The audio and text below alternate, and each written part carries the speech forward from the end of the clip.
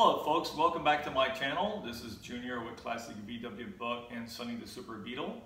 And today I'm going to share with you how to polarize your generator. So you may be asking why am I doing this? So if you are in a situation where you are building your engine and your generator has been sitting in a shell for a long period of time, it is recommended that when you reinstall it, you polarize it. So I'm going to show you the wiring connection and how I do it, and then you can pretty much, answer some of the questions that you might have had if you have never done this. It's a pretty simple job.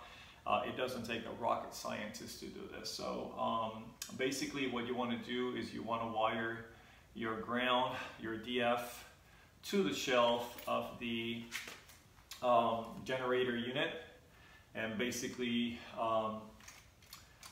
after you do that, then you take that ground wire and you connect it to the negative pole in the battery, and then you'll take your plus DF and connect it to your positive pole in your battery. So I'm going to show you that here in a minute.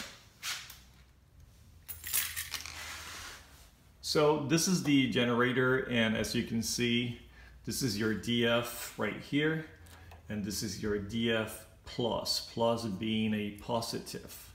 So this is a ground wire that's going from the shell of the unit to DF right here. Then you take this wire here and you run it into your negative pole in your battery. And then you want to take another wire and go from DF plus right here to your battery, which is this one right here. So I have a set of wires that I use to do this, and they have some of these gator clamps, but it makes it easier for you.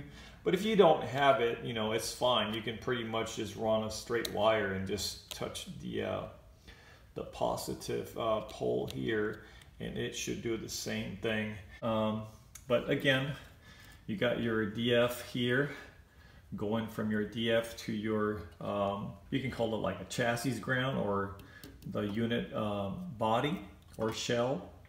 And then your plus DF right here, that's going to go directly to your positive pole in your battery. So as you can see, I'm going to take this right here and I'm going to touch the DF right there, and that generator should spin, and that will help polarize it.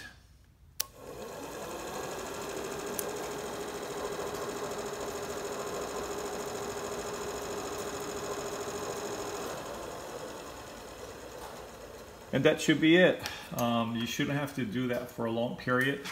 That should already be polarized right now. So that's pretty much it. If you have any questions, you can shoot me a question in the comment section. Don't forget to subscribe, like, and give me a thumbs up. Until then, Junior out.